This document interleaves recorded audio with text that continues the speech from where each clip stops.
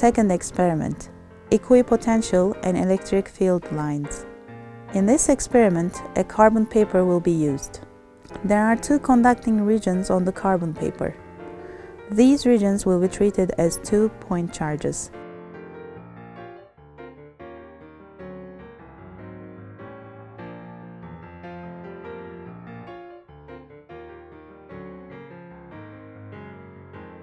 Connect the conducting regions to the positive and the negative terminals of the power supply.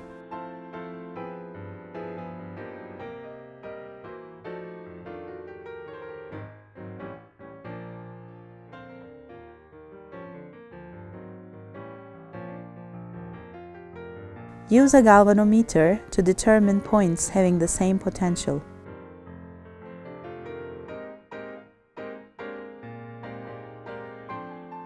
Turn on the power supply and adjust the output. Put one of the probes on a fixed point on the horizontal axis of the paper. Move the other probe on the paper. No deviation on the galvanometer is observed at points having the same potential with a fixed point. Find 3 points on both sides of the horizontal axis having the same potential with a fixed point. Repeat the procedure for 5 more fixed points, 3 on each side of the origin. The curves connecting points having the same potential are equipotential curves. Electric field curves are the curves connecting the charges and intersecting orthogonally with the equipotential curves.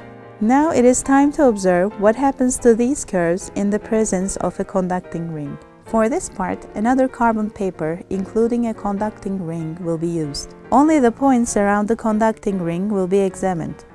Choose a fixed point from around the ring. Put one of the probes on this point and move the other around the ring. Determine the points having the same potential. Draw the equipotential curves by connecting these points and determine the electric field curves accordingly.